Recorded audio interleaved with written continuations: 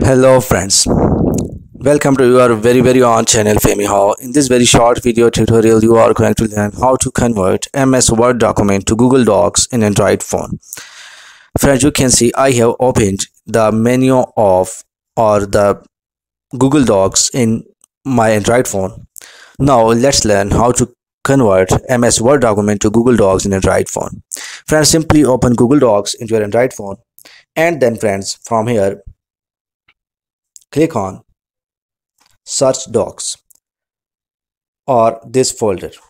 When you will click on this folder, and then you can see some options: Google Drive, device storage.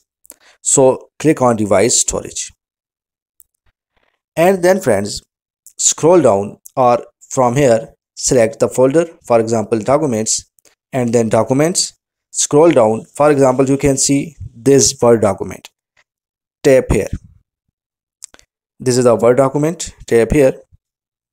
Now it has been opened in Google Docs, but it is in MS Word format. You can see here the file is in Word format. This is Office compatibility mode. So friends, how we will convert this Office file to Google Docs? Simply click on three dots, and then from here simply click share and export. Now from here click save as. You can see choose format is Google Docs. Now click OK. Select an account, so I am going to select this account or this account. OK. You can see file is now saving in the format of Google Docs. So friends, here is the file which is now converted to Google Docs.